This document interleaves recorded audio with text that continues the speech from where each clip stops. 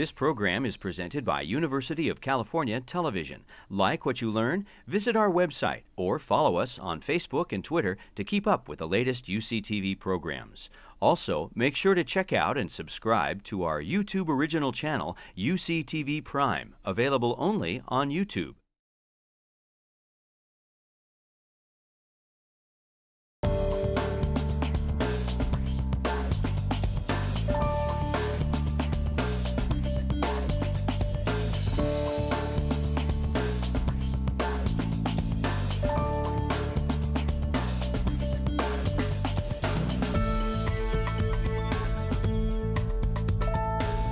One concept that I want to start out with is that almost every disease has some genetic component.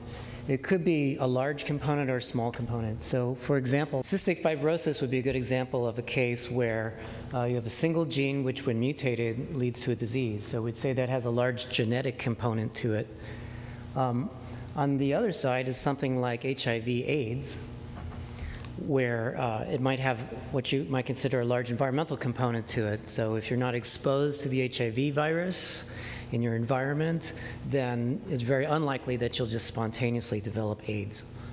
But even something that has a large environmental component like that has some genetic component to it as well.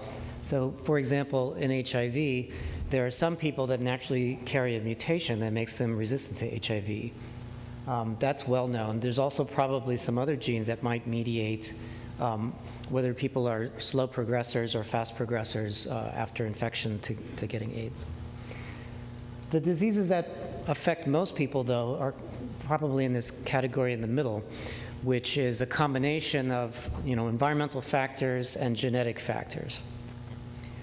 But again, apart from maybe trauma like this, almost all medical conditions have some kind of genetic component to it. And this is becoming very important now that we're in this post-genomic age of rapidly evolving technology to start measuring all kinds of genomic information.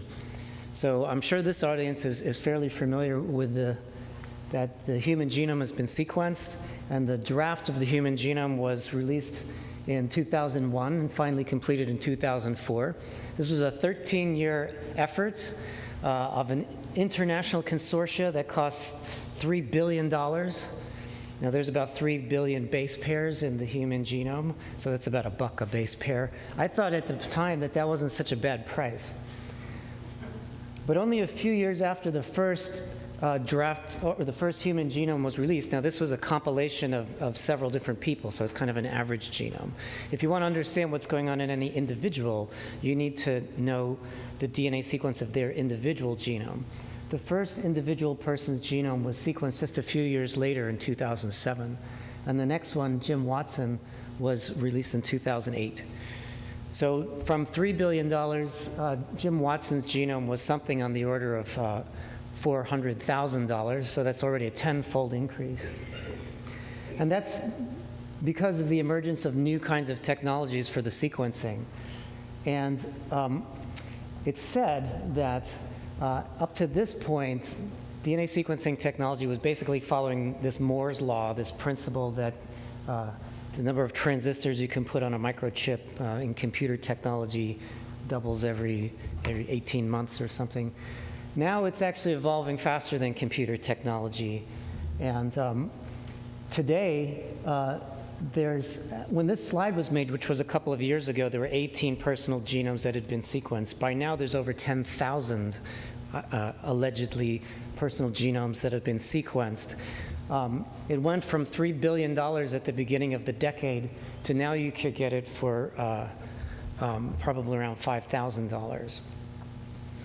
So that's quite a change, and naturally there's been a lot of explosion of interest and advancement in this area.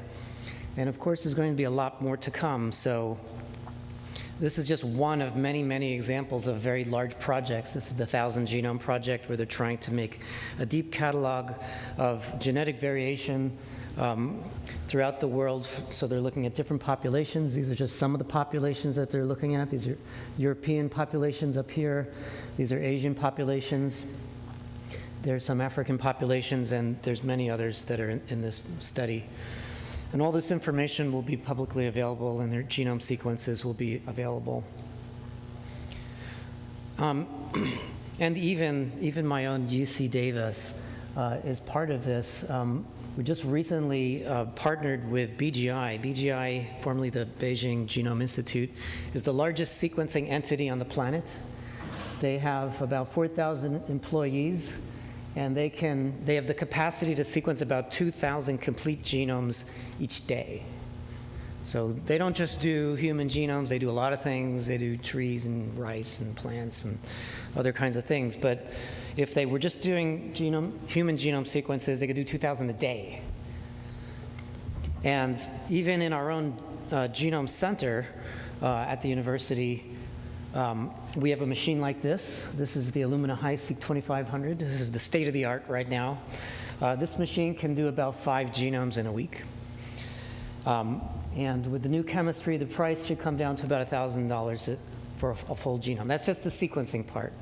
And I'm not going to talk that much about the technology, but you know, for a long time, I remember when I was a graduate student, they were still trying to sequence the human genome. They were saying, well, it'll take the best labs, 30 years if they work at it all the time.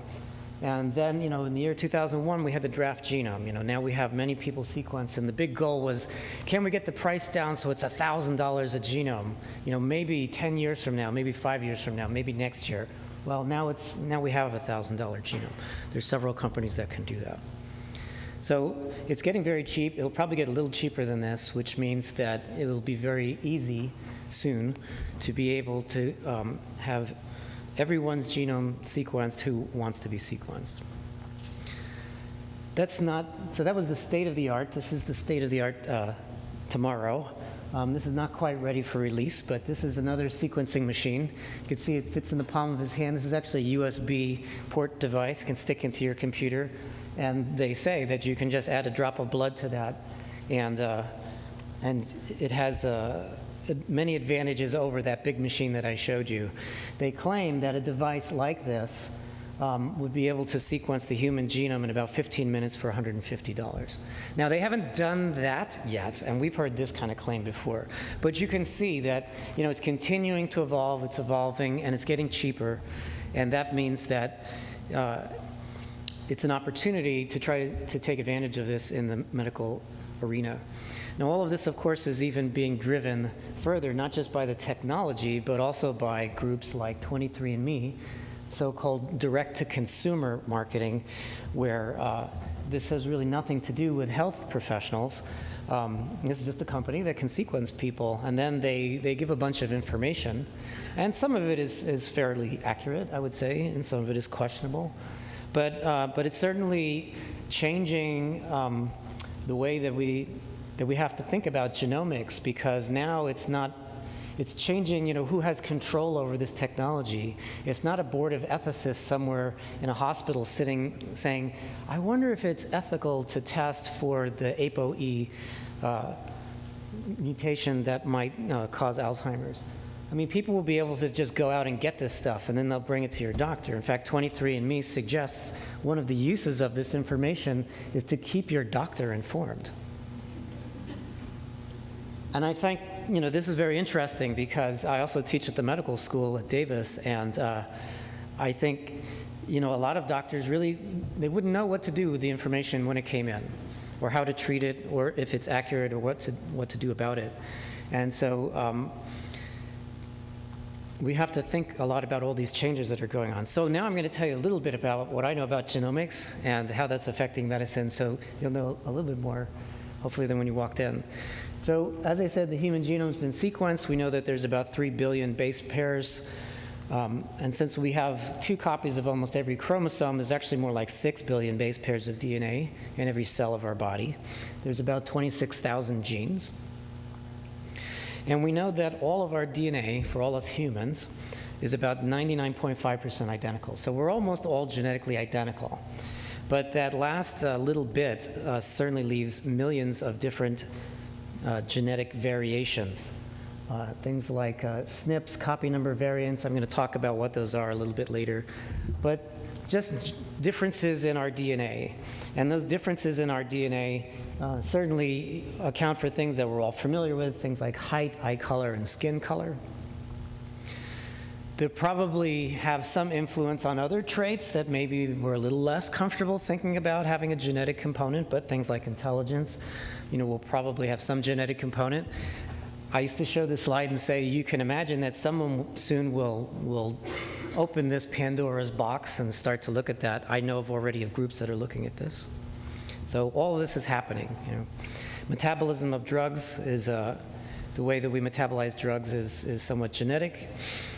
And certainly susceptibility to disease has some genetic component, as I suggested. So let's think about this relationship between genetic variation and disease. So when I talk about variations or variants, these could be mutations, they could be other kinds of rearrangements, and they can come from, in two different ways. They could be inherited from our parents, so inherited variation, or they could be de novo, which means that you don't find this kind of genetic variation in the parents. It only happened in the child. But we include that as variation as well and talk about it. And this kind of schematic graph kind of illustrates the relationship between the frequency with which you might expect to find these variations in a population and the effect that they might have on health. And again, this is kind of the dogma way of thinking about genetics. So on the one hand, the greatest effect that any mutation or variation could have on life is death. So on this one hand, the biggest effect size is death. We expect that essentially we'll never see those kinds of mutations in the population because those people obviously would never be born. So it's not every gene, when mutated, that causes a disease. Some of them are embryonic lethal. On the far side, there can be no effect at all. So it's estimated that most of the genetic variation that's in our genome has no effect. It doesn't affect our eye color, our height, our susceptibility to cardiovascular disease. It's just an event that occurred, and it's still around. So those kinds of things can be frequent, especially if they have no effect on fitness. So it's kind of within this range, then, that we expect to see variants that affect disease. And there could be things down here that are not frequently found with a large effect size, and things out here that are found frequently, but we would expect that if they're found frequently, they probably have less of an effect on health. So I'll give you some examples. So monogenic disease.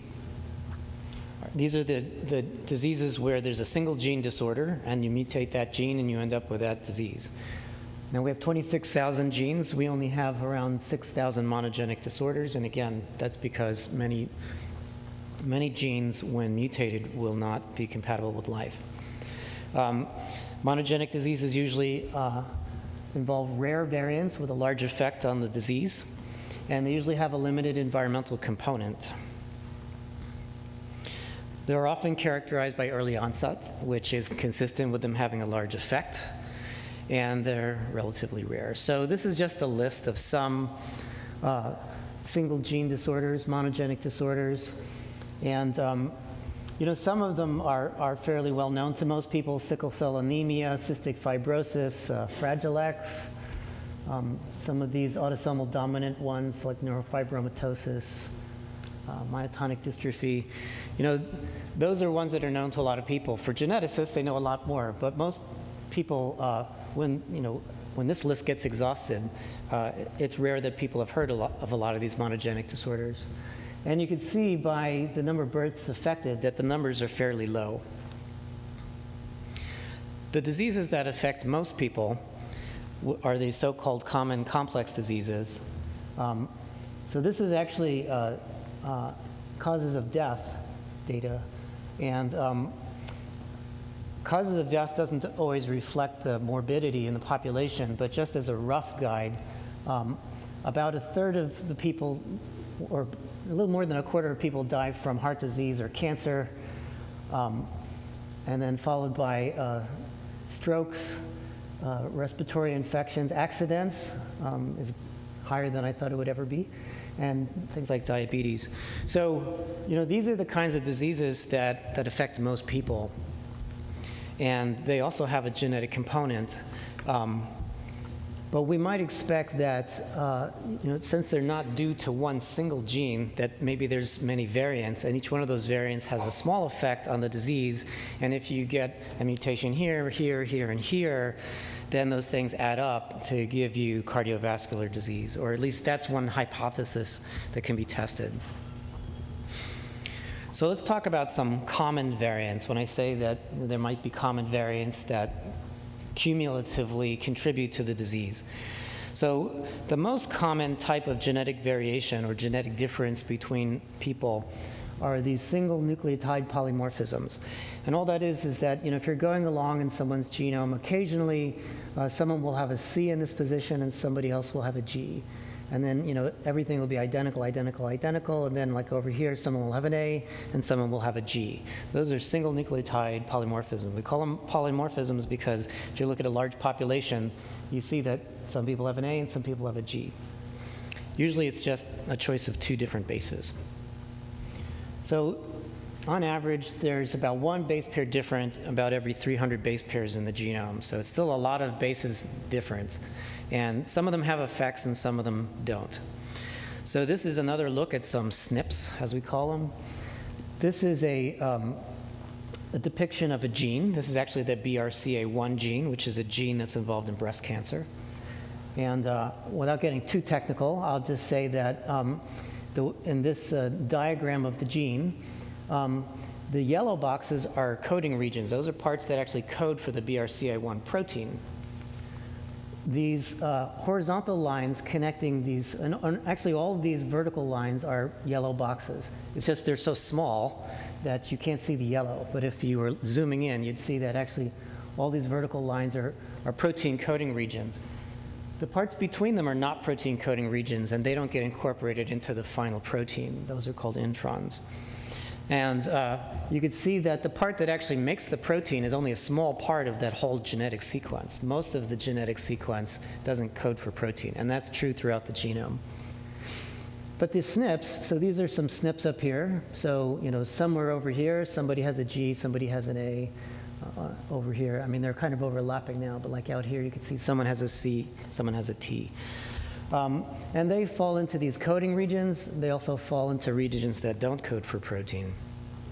So when I teach this in class, one of my favorite questions to ask my students is, give me 5 ways that a SNP can change gene expression. And, if they land in a coding region, they can alter the protein's structure or its function. They could insert a wrong amino acid. They could truncate it. They could have an effect in a non-coding region that maybe is involved in regulating the gene. So there's a number of ways that even changing a single base can actually lead to disease. But many of them don't lead to any disease. It's not only SNPs that are genetic variants. That's the most common one, but there's lots of others. So there's small insertions or deletions. And other things like substitutions and inversions. This is also a very common one that geneticists focus on, is the copy number variants. So in this example, this region is duplicated here. Now this is just a few bases as an illustration. Usually they're talking about thousands of bases that are duplicated somewhere else or deleted somewhere else. So things like cancer, you often see regions that are duplicated and regions that are dropped out. But the copy number variants that I'm talking about are ones that are actually inherited. So it's a little weird idea. So there could be entire genes where in some people, they might have 5 copies of this gene from the mother and 2 copies of this gene from the father. And then they pass that on to their kids. So those are copy number variants where actually the number of genes or segments within the genes or something like that is passed on, is inherited on. And the frequencies of these common variants can be different in different populations. So I would just say, so this is a zoom in on that map that I showed you before of BRCA1. This is that big yellow protein coding region. This is another one that now you can see it is actually yellow in there. And here's some SNPs that occur in that protein coding region. So you could see like here, if you were looking at the DNA sequence, some people would have a C and some people would have a T. And according to this graph, most people have a C. But you can see like an example over here, where in this case, these three populations, this is a European population, a Chinese population, and a Japanese population. Most people in that population had an A, and only some of them had a C. But if we look at this African population out here, most of the people had a C, and only a few people had the A. So this is another case like that too. This is within the coding region. So most of this African population had a T. Now, does that mean that they're more susceptible to breast cancer or less susceptible to breast cancer? I don't know. I don't know the answer to that. But when you see this kind of data, now you can think to ask that question, right?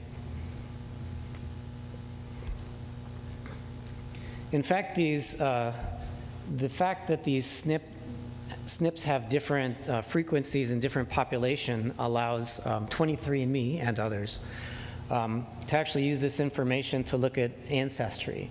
So one of the things that people can tell when they look at your genetic information is something about your ancestry. And this is all, again, based on the fact that these SNPs appear at different frequencies.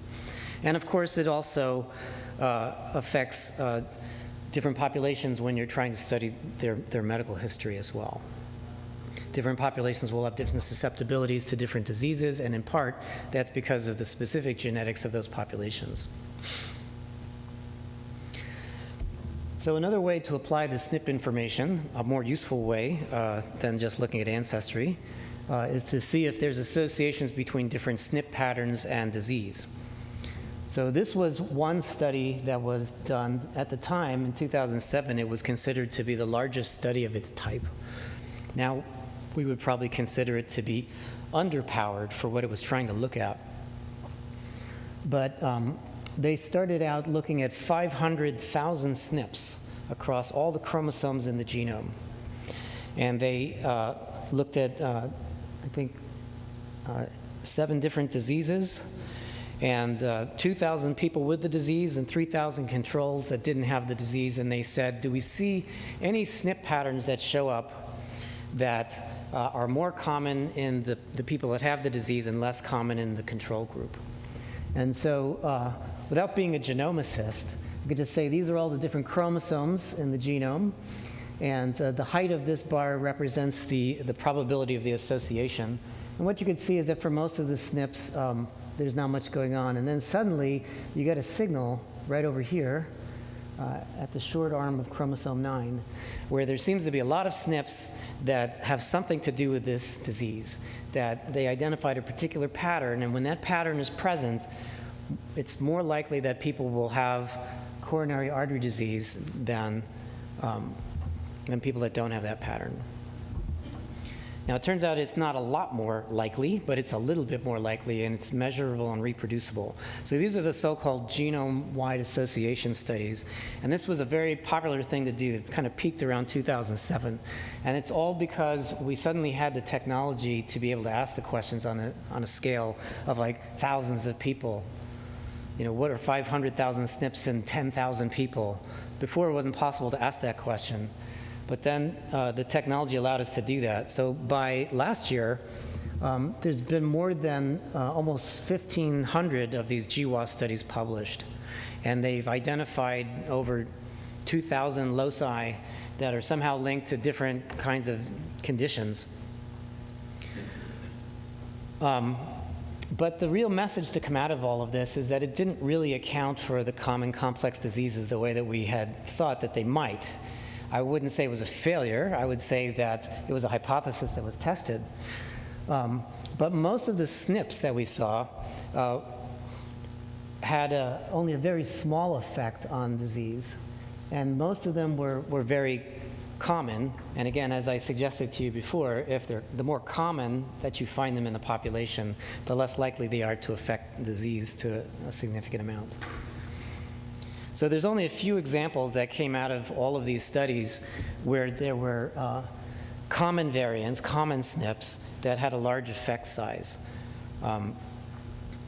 And one of these is an age-related macular degeneration, and the other is in Alzheimer's. And I'm going to talk about the Alzheimer's one a little bit later. So as far as complex disease goes, only a small portion of the inherited risk has been revealed through these kinds of analyses. Now, remember, they didn't look at everything in the genome. They only looked at common SNPs. So, you know, that was the technology that they could look at the time. It was still too expensive to look at like a complete genome of 10,000 people. So they only looked at SNPs. But, you know, if we look at that, and, you know, this is a chart from a paper that came out just last year in Nature. Here's that age-related macular degeneration. This is the kind of situation that you would like genetics to be in. There were 3 different loci that seemed to be associated with the disease that came out of these GWAS studies. And those 3 loci, depending on what their status was, could account for about 50% of the inherited information, the heritable genetic information that we know is out there. So that's not bad. It doesn't account for everything, but it accounts for about half. You could explain half of the disease by looking at these 3 locations in the genome, and it could tell you something about macular degeneration. On the other extreme, we have something like height. Now, height, I think, was known for a long time to have a strong genetic component. In fact, you know, it's been known that if you come from tall parents, it's very likely that you will be a tall person. If you come from short parents, it's likely you'll be a short person. So we know there's an inherited component to height. But the GWAS studies have identified already 180 different loci, different regions around the genome that seem to have some influence on height. And yet that explains only 12% of the inherited component of height. So how many more genes are there in the genome that we have to understand before we understand how height is related to genetics? And actually, a lot of the complex diseases are in this kind of category, where there's been a number of loci that have been identified. Usually, they don't affect the disease very much. So they have some effect, but not a lot. And there's still a lot of genetics that's still out there, but we don't know what it is. And needless to say, from this, it's very hard to predict risk, because on top of all of this, we're only talking about the heritable component of the disease, and there's still a large environmental component as well. So now it's thought, at least for the genetic component, for complex diseases, it's probably a mixture of these common variants, like SNPs, and rare variants, where maybe, you know, somebody has a mutation in this gene, and another person has a mutation in that gene, but when you look genome-wide, you don't see it because you don't know that this mutation is directly linked to their disease. So finding rare variants with a large effect is going to be very difficult. And this is kind of the state of the art for where genomics is now with regards to medicine. This is like the new frontier. Is we've looked at the common variation that was very hard to look at before, then it became easy to look at, and we looked at it, and it turned out, well, you know, it's not having a very large effect. But, you know, if you knew all the pathway information, and a lot of this is becoming clearer now, and you had a patient that had a mutation here, and another one that had a mutation here, and another that had a mutation here, individually, you'd say, well, I have no idea if this mutation is related to their disease. I don't know if it's causative.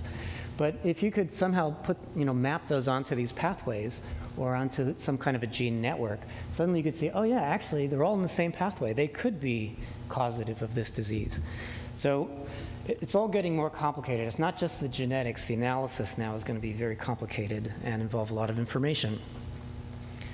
So to summarize the first part of this talk, there are single gene disorders that are, of course, devastating to the people affected by them, but actually affect relatively few people. These disorders are characterized usually by rare variants that have a large effect. They're easy to find, and therefore they're easy to test for. But the kinds of disorders that affect most people are the complex disorders that are more complicated. There's often genetic and environmental risk factors that contribute to the disease. We can only look at the genetic ones on the DNA. There's probably a combination of common and rare variants that are involved. These variants are often hard to find, and so they're not easy to test for. If there is a test, it's not always clear what that means for the individual's personal risk. So it's hard to know how predictive they are of whether the person's going to get a disease, and there's still that whole environmental component. So if you knew your personal risk, how would it affect therapy? That's also the big question. So I guess what I'm leading up to, which I'm going to discuss in the next segment, is that we often talk about genetic information and how that's going to affect healthcare. And the topic that I want to cover in the next segment is really that there's different kinds of genetic information, and some of it is useful and some of it is not useful. So how is genetic information used in medicine?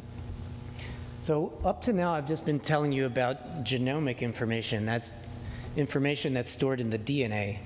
And one of my colleagues at UC Davis likes to have this slide. He says, that the genome is what could happen, right? Because we have 26,000 genes, and in any one cell, maybe only 10% of those genes are expressed. That's why a liver cell is different than a brain cell. So this is what could happen. The transcriptome, or the RNA level, the epigenome, that's what appears to be happening. The proteome is all the proteins that are made from these RNA, messenger RNAs. That's what makes it happen. And then what has happening and is happening, you could consider as the metabolome. So that's kind of what these enzymes might be acting on. And this kind of pathway then contributes to the phenotype, which he says is why we care. I mean, I think he works on this level, so he has a kind of bias when he puts this slide together. But it does kind of illustrate that, there is a kind of hierarchy of genomic information. So you could consider all of this, in a sense, omics information, or some people just refer to it as genomic information, even though I usually just think of this as genomic information. But the NCBI, when they talk about a genetic test, they talk about the analysis of human DNA, RNA, chromosomes, proteins, and certain metabolites. So all of this, to some people's opinion, is considered a genetic test. And so I want to talk a little bit about some existing kind of genetic tests that are out there that are being used in medicine.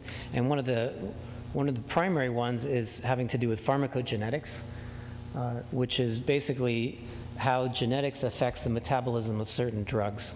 And this has been known for a long time, that a lot of the drugs are modified by certain cytochrome enzymes, and these cytochrome enzymes are polymorphic. I don't know why, but different people have different versions, different genetic versions of these enzymes, and some of these enzymes work better than others.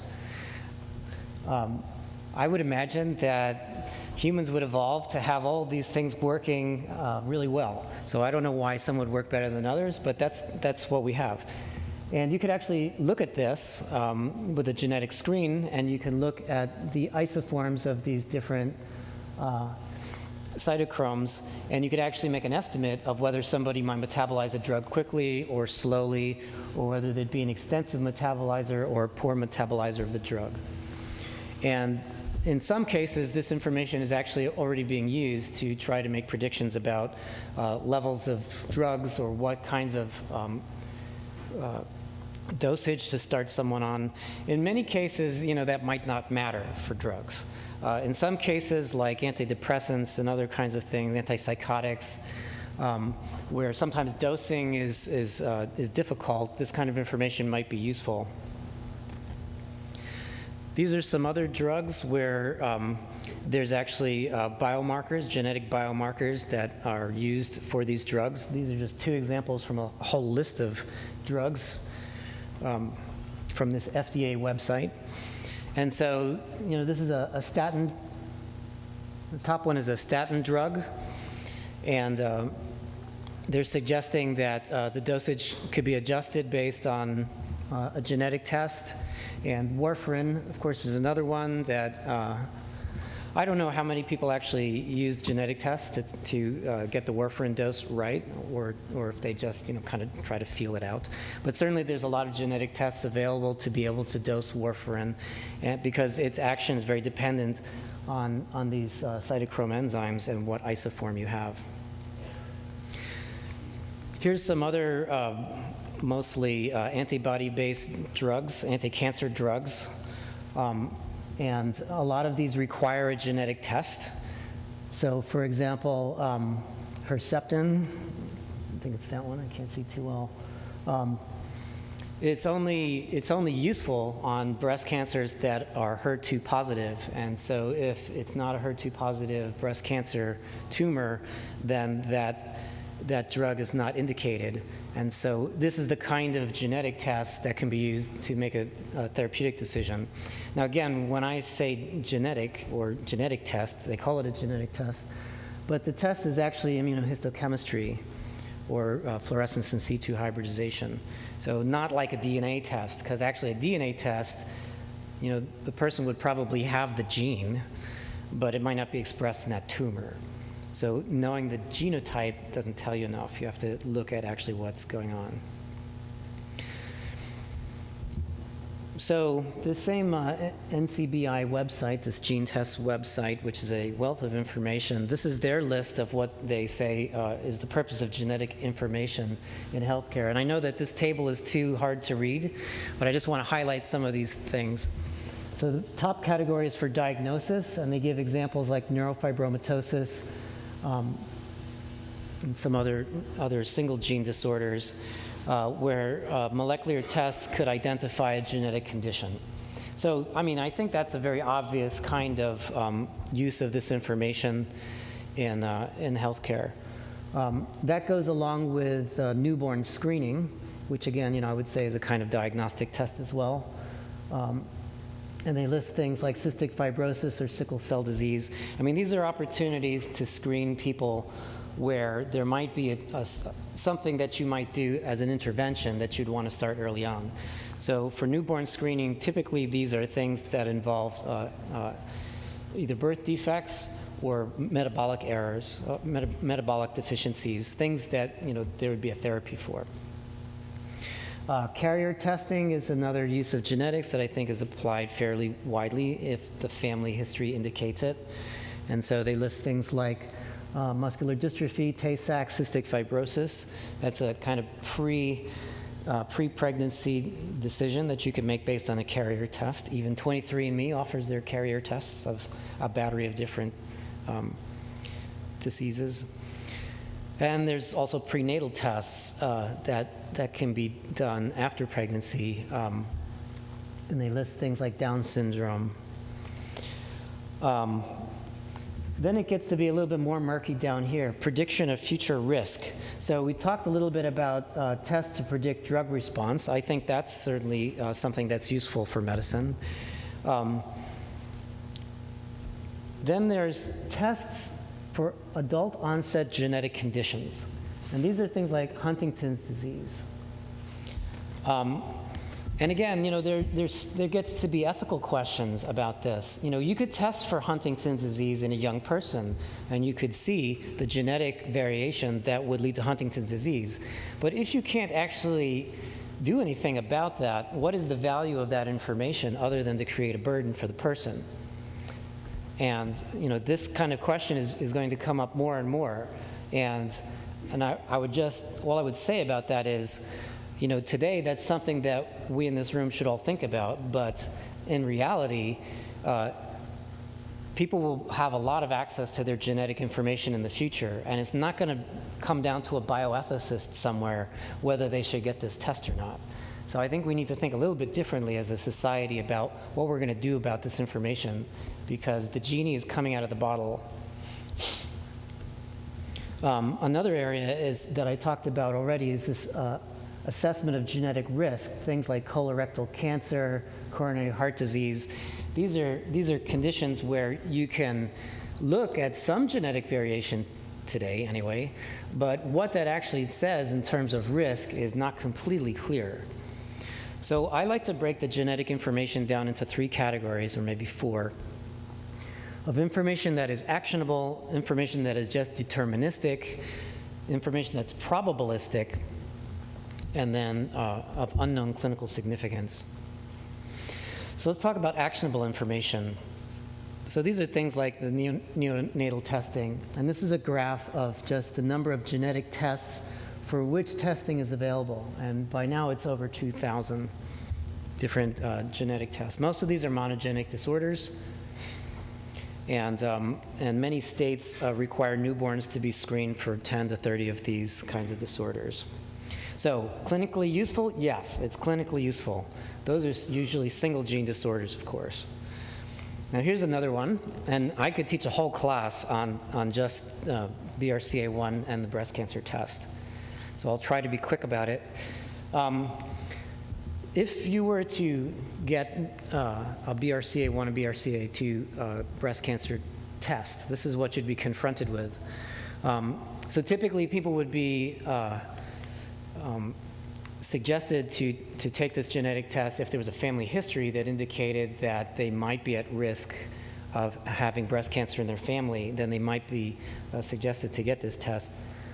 And the first thing that they'd want to know is if you're of Ashkenazi Jewish descent, because that population, as we saw before with the SNPs, where there's certain patterns that show up in certain populations, in this Ashkenazi Jewish population that's been well studied, there are 3 primary types of mutations that are known to be highly linked to breast cancer, to the familial form of breast cancer. So if you're of Ashkenazi Jewish descent, the first thing they would do is sequence these regions to see if you have any of those 3 main mutations. If you don't, or if you're not of Ashkenazi Jewish descent, they would then sequence both BRCA1 and BRCA2, and they sequence the entire genes there. That's their comprehensive analysis. And what they do with that information, so if you're of Ashkenazi Jewish descent and someone in your family had breast cancer under the age of 50 in one relative, but no ovarian cancer in any relative, the likelihood that you would have breast cancer over the age of 40 or over the age of 50 would be something like 9.4%. But if you're not of Ashkenazi Jewish descent and someone in your family had ovarian cancer in more than one relative, but no breast cancer under 50 in any relative, then, I don't know, your risk of having breast cancer over 50 and ovarian cancer at any age would be something like 46.2%. All I want to try to impart from this is that it's complicated, okay? It's complicated, the variants are rare. It depends a lot on your family history, so even the genetic events by themselves are not completely predictive. Even when they are predictive, you get some kind of assessment of your relative risk. I mean, is a 10% increased relative risk something that you would take action on? And if so, what action would you take? And then we have to consider that only 5 to 10% of breast cancer is this hereditary familial type. So even someone that didn't have these mutations coming from this test would not be safe. They would just default to the baseline kind of breast cancer incidence, which is about 1 in 8. It's recommended to test if there's a family history of breast cancer. So if you already know there's a family history of breast cancer, is that actionable enough, or what else does this genetic test give? That's an important question. I found this when I was preparing this a few years ago. I haven't found this statement in their current information, but this was from Myriad Genetics that makes this test. The risk of developing cancer that is associated with BRCA1 and BRCA2 is not known. So That's confusing to me in a breast cancer test. And then they don't recommend it for women under 18 years of age because they say for those women in that age group, they don't actually recommend any changes in lifestyle or therapy. So they actually don't recommend them to get it. But again, who's controlling that decision? But the main question that I would have is this information actionable? Let's say you show up with this test, you have some kind of a high likelihood of developing breast cancer from this. What would you do about it? And, this is what they had on their webpage. So they say things like, well, you could have targeted increased surveillance. That's good. That, with earlier diagnosis, you could have reduced medical costs and improved outcomes. Yeah, that will come from the increased surveillance. You can counsel other patients and family members that they might be at risk, although that's not really a therapy. And they say you can avoid unnecessary interventions. That could be true. But it's a question. What would you do with this information when you had it? That would be more than you would know, just by having a family history. Now, not every genetic test has these conundrums surrounding it, but it's a good example of the kinds of issues of a genetic test that gives you some information, but that information is complicated. These are some other what I would call actionable genetic information tests. So, for example, just this one is an example. Is about cardiac disease, and then this one, they actually screen 100 genes. So they get the sequence of 100 genes, not just 2, like BRCA1 and 2. They look at 100 genes of different panels, and from all of that information, they make some kind of a risk assessment of cardiac disease. And these are assembled by groups that try to look at just the information that might affect therapy. So there are some tests out there like that. So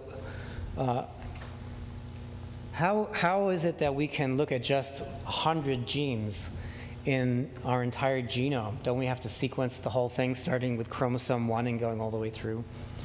Well, without going into too much technical detail, let's just say that there are ways that you can pull out those genetic sequences that you're interested in and just sequence those. So they make some kinds of probes that have a similar DNA sequence to the things they're interested in.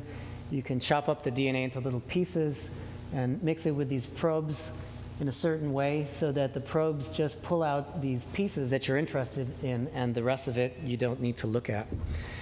And that's how they look at just 100 genes and sequence just 100 genes out of the 26,000 genes that we have. They can also look at all 180,000 exons. And that's important because, as I might have mentioned earlier, only about 2% of the genome actually codes for protein. Most of the DNA that's in the genome doesn't actually code for protein. It doesn't lead to the production of protein.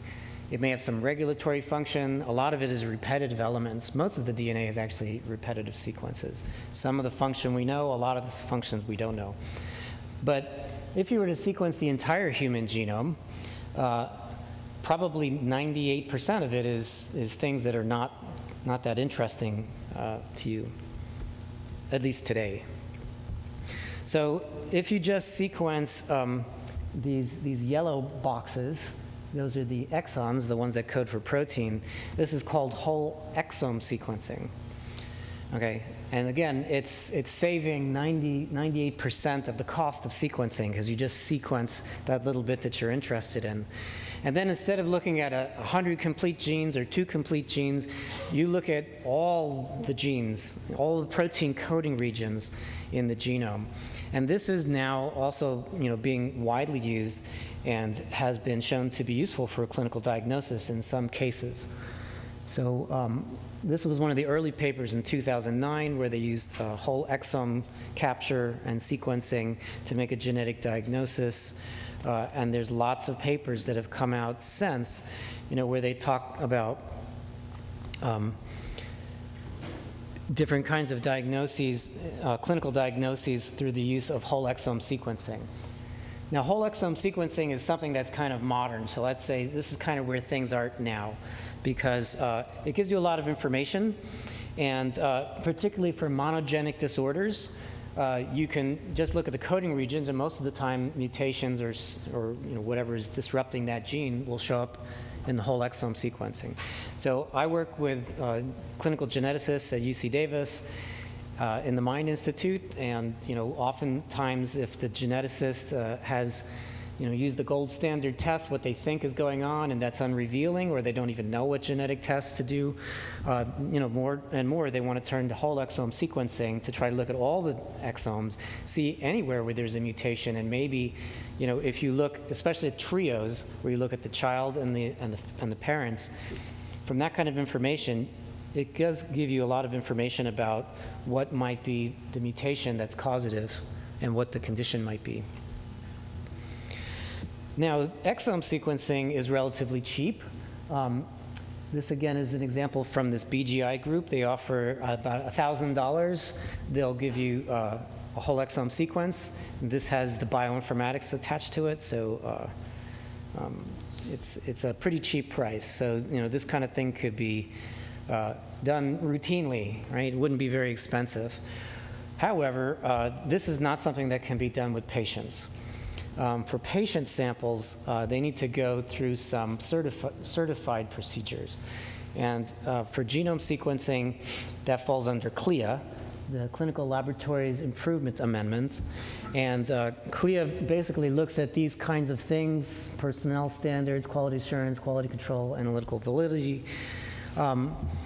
And basically, trying to validate that when an answer comes back from sequencing, this is clinically valid information.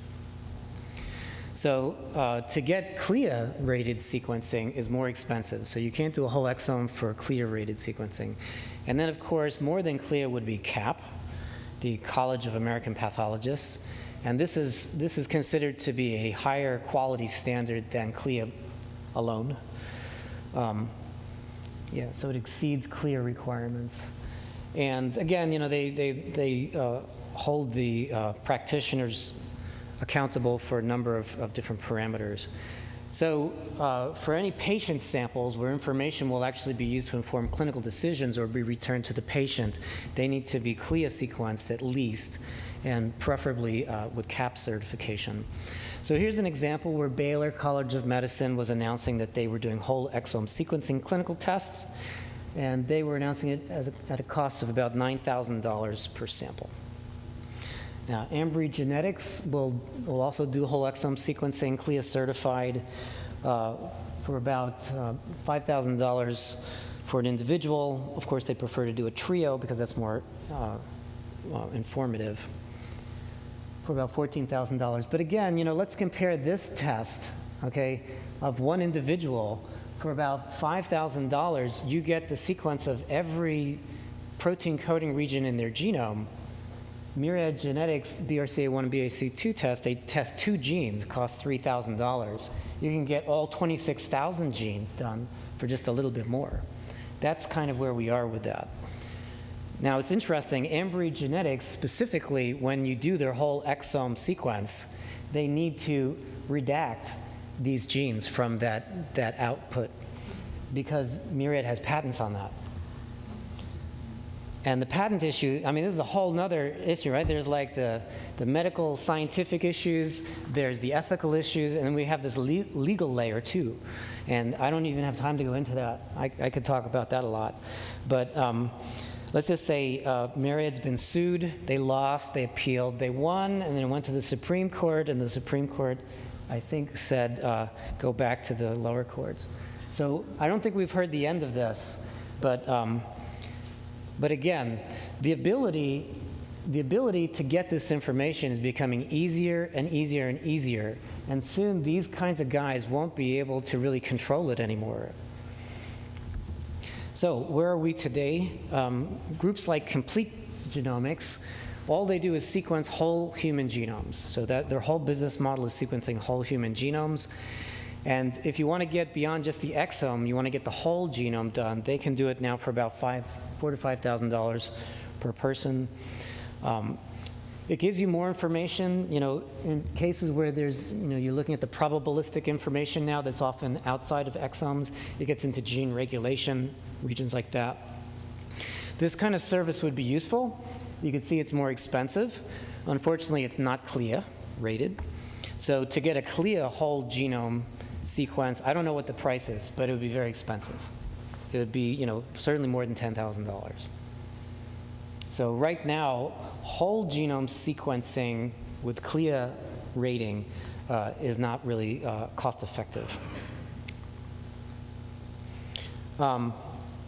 Interesting, 23andMe, and by the way, I have nothing to do with 23andMe, okay? I just keep referring to them because, they're kind of this, this entity that keeps coming up, that, you'd like to try to avoid this, but, all the medical students want to be tested with 23andMe.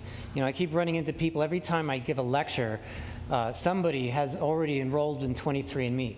So, you just can't, pretend that they don't exist, because a lot of people are getting their information here. And actually, they are CLIA certified. They are CLIA certified. And their test is only $207, right? So, you can imagine that these guys might actually accrue more genetic information with their direct-to-consumer service, with their slick interface and their user-friendly attitude, than any kind of clinical study that has all these different layers and expenses and ethics. So I'm not saying they're not ethical. Okay, let's not get into that. But the probabilistic genetic information, okay, as I said, it's complicated. So Lynn Jordy now, who is the president of the American Society of Human Genetics, wrote this article and said, we need to educate our medical community about probabilistic genetic information and what it really means. And I hear that message, but I don't really know what to say. There are some genes which clearly have a large influence on the outcome of the disease, large effect size. So, if you have mutations in this APC gene, your risk of getting colon cancer is pretty high. The example that they give here, this gene for type 2 diabetes, if you have the risk alleles, the risk variants in your genome, they say you have a 50% increased relative risk. And what the point they're trying to make with this graph is that's only a slight increase in the absolute risk of getting the disease. So it sounds like, you have twice as much chance of getting the disease. Yeah, you get twice as much as you had before, but it's not that much. So this information is complicated. I think it's complicated for clinicians. It's complicated for researchers. It's complicated now. So do people even want to know? Do we want people to know? And do people want to know? So these are some slides from Robert Green at Harvard Medical School that I just want to say these are all his slides, but they give a great message. So this is the ApoE allele and certain variants of the ApoE gene.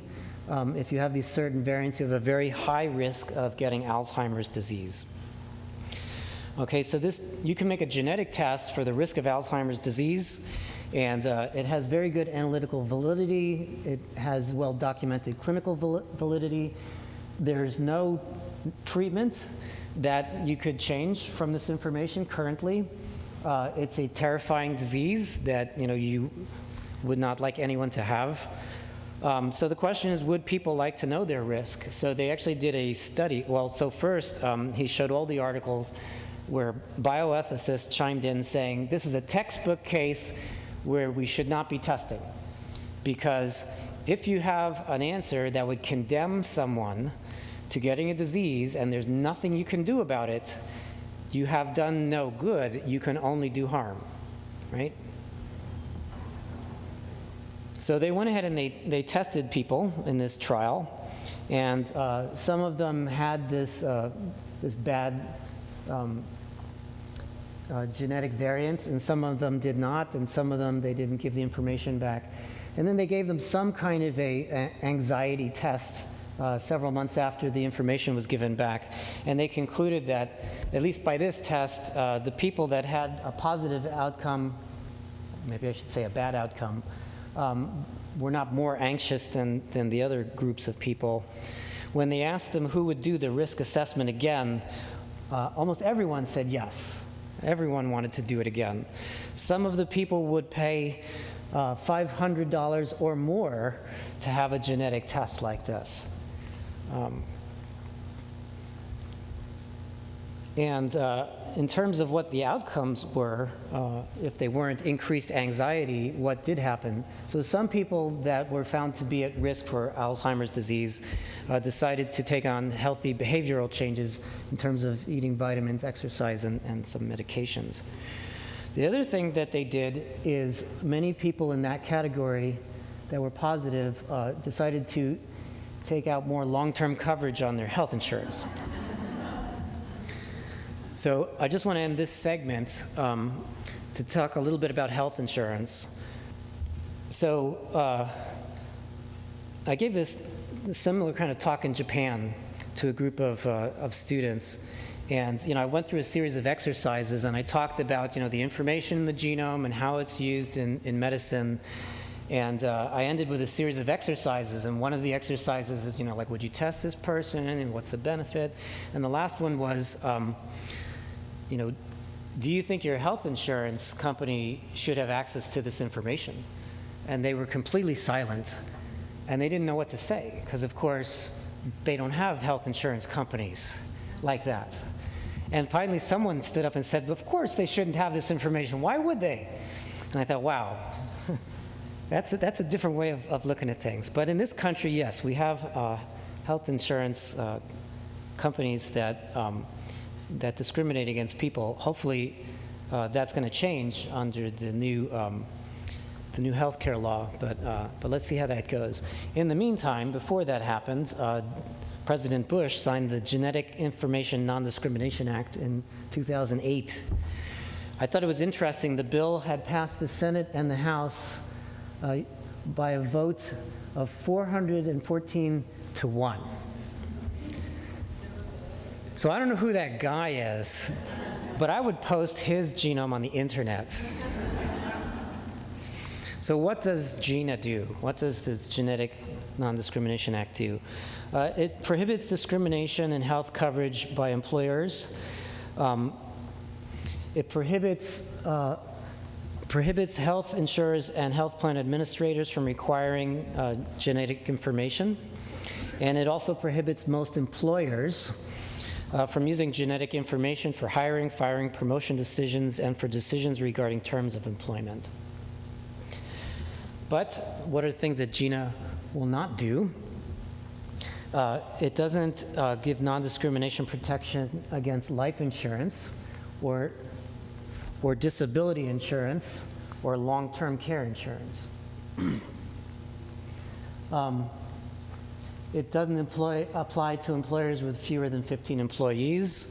And then this one that I'm still trying to figure out, GINA does not prohibit health insurance or health plan administrators from obtaining or using genetic test results in making health insurance payment determinations. I guess that's just saying that you still have to pay whatever your genetics are. But GINA will give you some level of protection. And I don't know how many times this has been needed or challenged. Other studies have suggested that this was a big fear that all the insurance companies would suddenly genotype everyone and decide who they were going to cover or not. That never really happened, even before the law. But certainly this gives us some protections now. And as I say, the new healthcare laws may give us other protections as well. So to summarize this part of the talk, a genetic test can be either genomic information or any other ome, like the transcriptome or the proteome or the metabolome. CLIA and CAP certification is required before any information can be used in clinical care. Genomic information such as pharmacogenomics, Mendelian disorders, cancer mutations, all of these things have been shown to be clinically useful and actionable. There are some examples, and I didn't show any specific ones today, but there are some examples where, depending on the cancer mutation that somebody has, you would choose one drug over the other. So that's actionable information. In other cases, this information is just deterministic, meaning that there's a very high likelihood that the person would develop the disease, but there's not much you can do about it. And so, again, there's some ethical questions about what you would do with this information and who's making those decisions. Then there's probabilistic genomic information that's harder to interpret and harder to make predictions about what that does to the person's health. Something I didn't talk a little bit about, probably shouldn't be in the summary then, is the incidentalome, what they're calling the incidentalome. So it's known that every genome carries 2 or more deleterious mutations. Those are mutations that probably would lead to some kind of genetic health condition. So what that means is, if you have a patient that you are looking, for some condition related to lung disease, and you find that they have some mutation that is known to impact their mental health, what are your obligations under in that situation? Are you obligated to tell them about this mutation affecting their mental health, or is that not your part? These are the kinds of ethical questions that are coming up now. When I was at meetings before, this was the main focus of the discussion, was the ethics of this and the ethics of the incidentalome, because they say that if you look in anyone's genome, you'll find something, and what you do with that information is an important question. Many people will want to know despite the risks, or whatever risks there might be. That's a good question. And supposedly, GINA will protect you from abusers. So, in the last part of the talk, this last segment, I'm going to not talk about genetic information per se, but now talk about some ways that you think about deterministic information and how you might actually use that more as therapy. So some of this deterministic information can already inform clinical decisions, right? So we mentioned that before. That would be these actionable items. The other things, like I said, you can test for it, you can find out about it, but there's nothing you can do about it. I'm just going to close off talking a little bit about gene therapy, and particularly what we're doing with gene therapy. And I'm just suggesting that this is one avenue for turning deterministic information into a therapy. And the example I'm going to talk about is Angelman syndrome. So Angelman syndrome may be somewhat familiar to most people in this audience. It's a neurologic disorder. The phenotype is characterized by, largely as a profound learning disorder. For example, affected children never develop language beyond a few words. Clinically, the primary lesion seems to be a defect in synaptic plasticity. So that accounts for the learning problems that they have. And there's other very common phenotypes, like a happy disposition, the characteristic hand movements that they have, very hyperactive. They don't sleep much, they keep their parents up. And a lot of them also suffer from seizures, which I'm not exactly sure, or I think we're all not really sure exactly what part that comes from. On a genetic level, the genetics of Angelman syndrome are very fascinating, and it's made Angelman syndrome a kind of textbook example of an imprinting disorder. So many students learn about Angelman syndrome in class, but because it doesn't affect a lot of people, there aren't actually that many people working on treatment for Angelman syndrome, as it turns out. So let me just say that this region is unusual. In most parts of the genome, we have a chromosome that came from mom and a chromosome that came from dad. They have the same genes on them. And in most cases, both genes, the genes from both chromosomes are expressed. So we usually have 2 copies that are on. In this particular region on chromosome 15, for some reason, on the paternal copy, the chromosome that came from the dad, only these blue genes are on, and these genes are off. Actually, these ones are on in both cases. but these genes are off. And on the maternal chromosome, you have the opposite pattern. All these genes are off, and these genes are on. So this is called imprinting by parent of origin.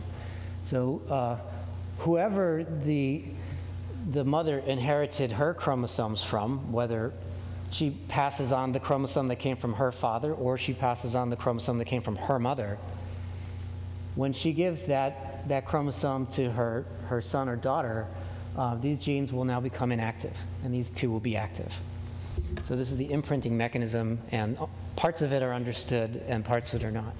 But this is the kind of situation that we have. And what that means is that these genes are only expressed on the maternal chromosome, these ones are expressed on the paternal chromosome, and Angelman syndrome usually results from mutations or usually a big deletion of this whole region.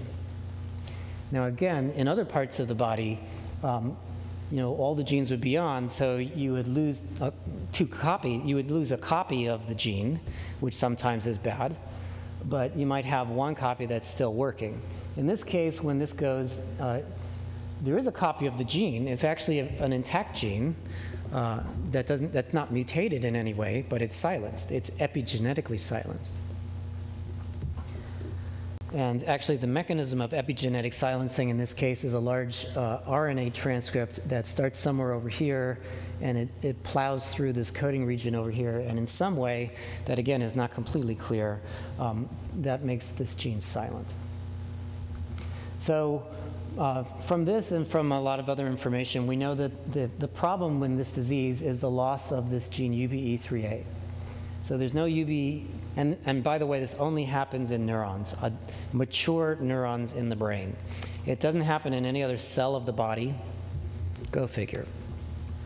So only in the brain you have no UBE3A expression, and somehow that leads to this Angelman syndrome condition, to this problem in synaptic plasticity. The details of that we're still trying to understand. It's complicated, but it's the privilege of the gene therapist that we don't have to really understand what the protein is doing, because we think that if you could just replace the mutant gene, somehow everything will get better from that. I don't know if that's completely true, but to a first approximation, that's how gene therapists approach it. So the therapeutic goal in this case is to try to reactivate this UBE3A gene.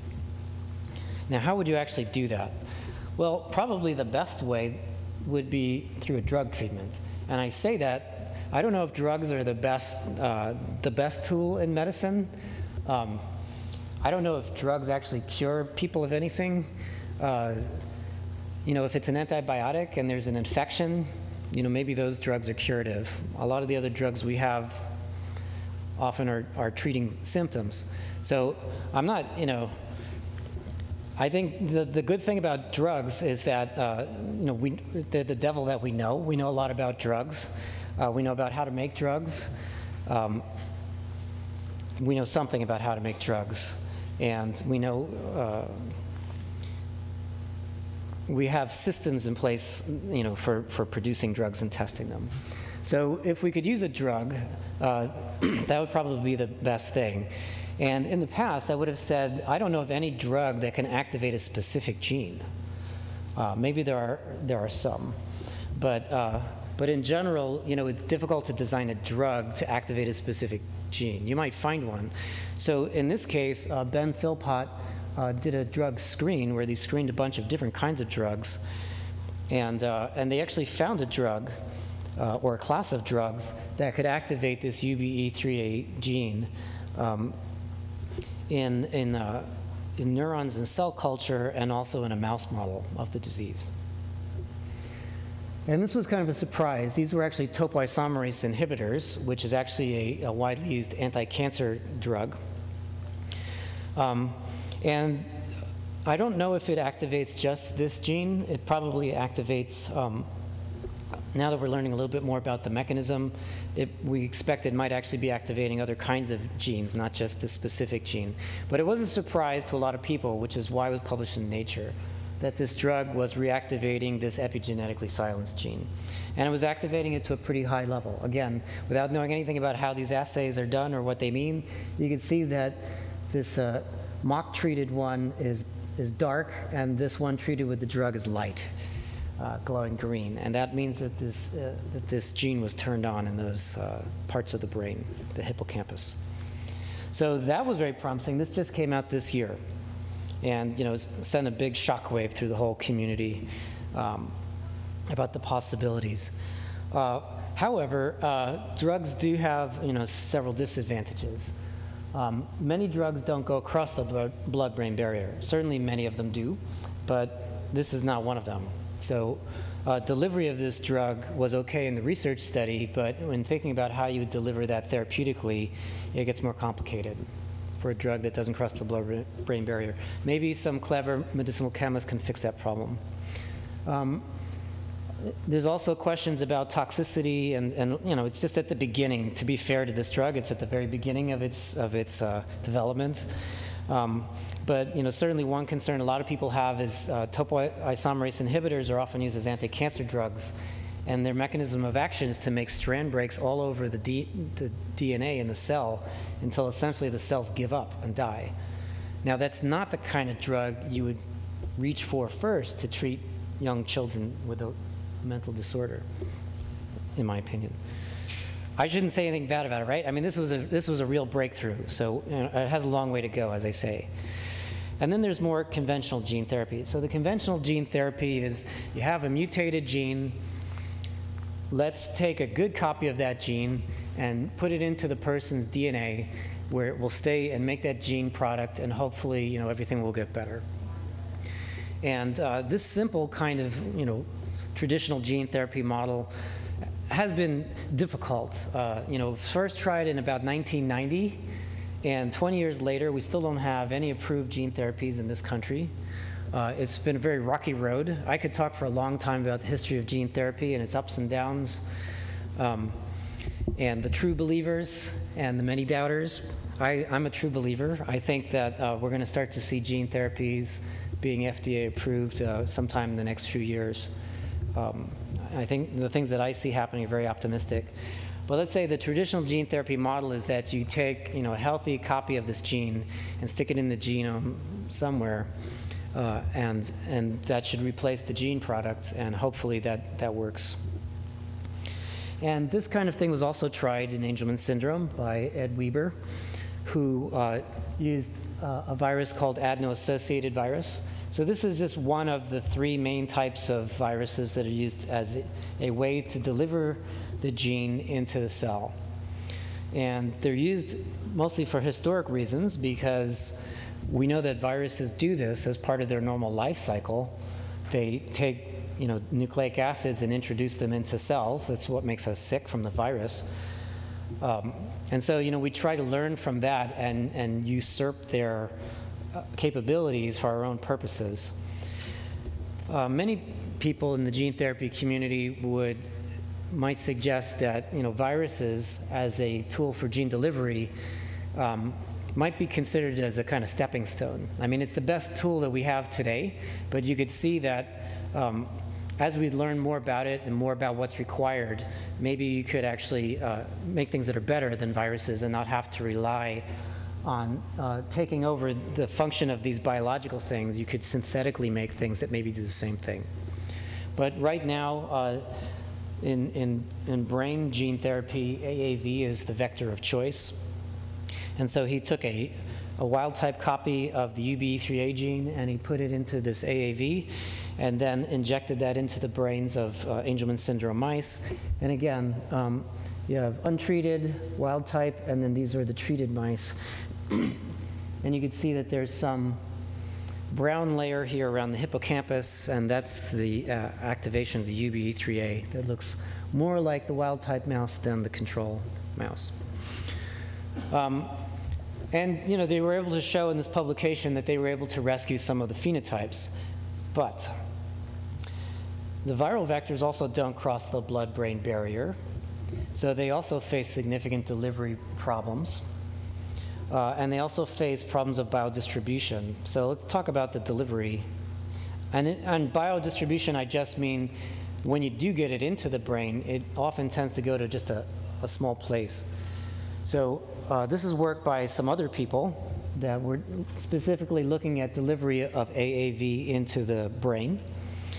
And so these need to be injected directly through the skull into the brain. And they showed that, when they injected this AAV vector, they could get some staining of where the vector was going in the region of the brain that they were interested in. But you could see that there's large parts of the brain, that were completely untouched by this vector. So they did another experiment in this paper where they did 4 different injections in different parts of the brain. And you could see that, with that, they get a larger distribution, but they're still pretty much hitting one hemisphere of the brain. And there's regions of the brain, again, that never saw any virus. So this is on a mouse, too, a kind of small mouse. So you could imagine if you were to propose this as a human therapy with a much larger brain, it's problematic. Again, I don't want to stand up here and knock everybody's approach. I'm glad that we have even these abilities to do this, but it's difficult. So these are some of the obstacles. Let's say these are the primary obstacles in contemplating any kind of gene therapy for the brain. Otherwise, we'd all be doing it. So in my lab, we're trying to study artificial transcription factors. And as was mentioned in the introduction, this is something that my research has been interested in for a long time. And all I would say about this is there are proteins whose natural job it is to bind DNA in a sequence-specific way. And many of these are transcription factors, which are proteins that tell the genes when to turn on and when to turn off. And the transcription factors usually have 2 parts to them. There's a part that specifically recognizes a DNA sequence, and then there's some kind of an effector domain that either activates the gene or represses the gene, usually by recruiting global repression or activation machinery in the cell.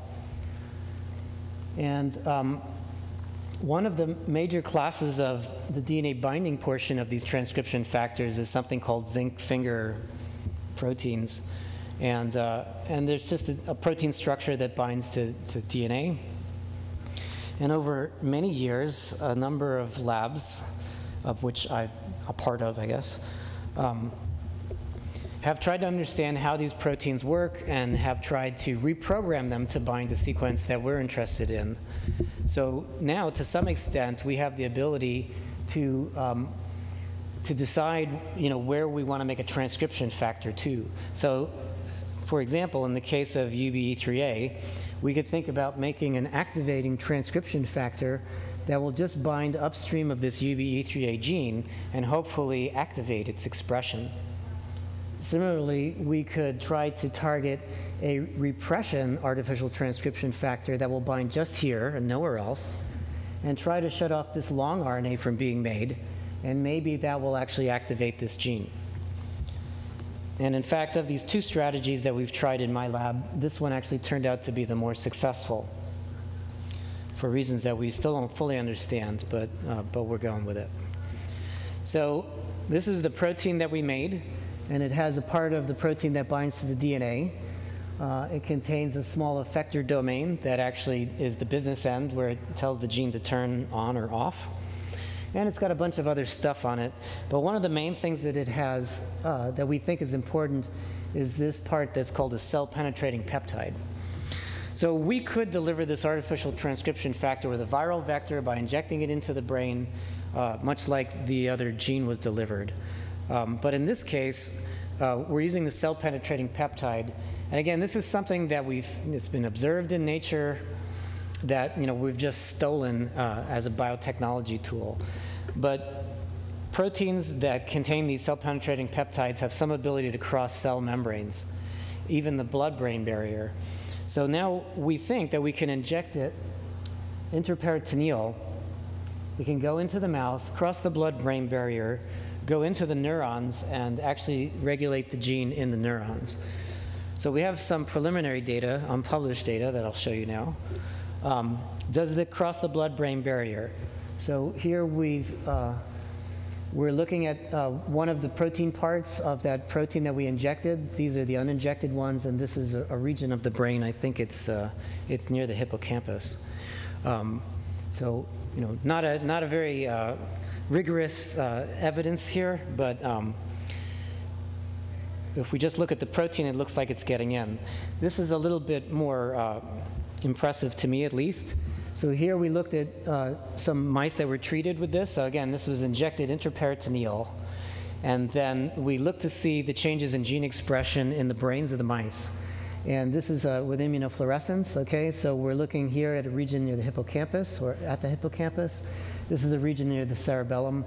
And what you could see is if we take Angelman syndrome mice that are not treated, the panel is kind of dark. If we take the wild-type mice that are expressing UBE3A, this panel is glowing green. And the treated mice have some green in them more than the untreated mice, more like the wild-type mice.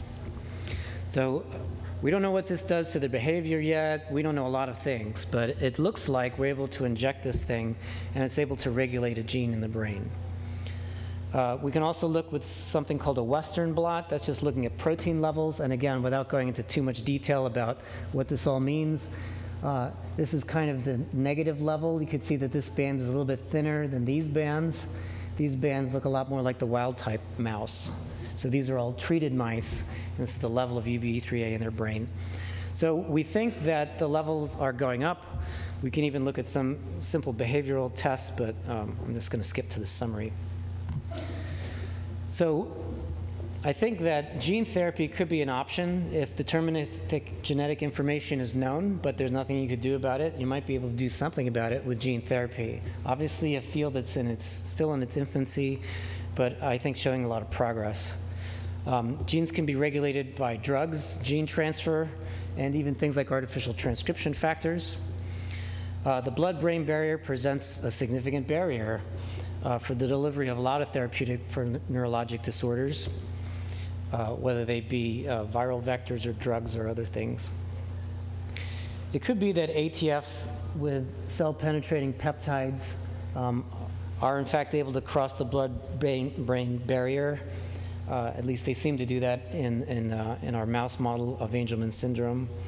And if reproducible, this process could provide a general method to control disease-causing genes in the brain. But certainly we have a long way to go to show that. In closing, I just want to say that this last bit was done by people in my lab, particularly Barbara Bayless, a graduate student in my lab, and Ben Piles, who's an all-star mouse technician. And I thank the NIH and Angelman Syndrome Foundation and a number of others for generous funding over the years. And I thank you for your attention.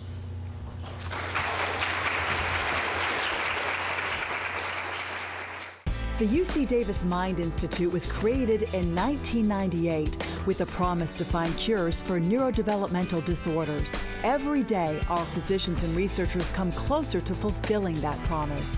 Their groundbreaking research on autism, Fragile X syndrome, chromosome 22q11.2 deletion syndrome, ADHD, and other brain disorders are helping children achieve their fullest potential.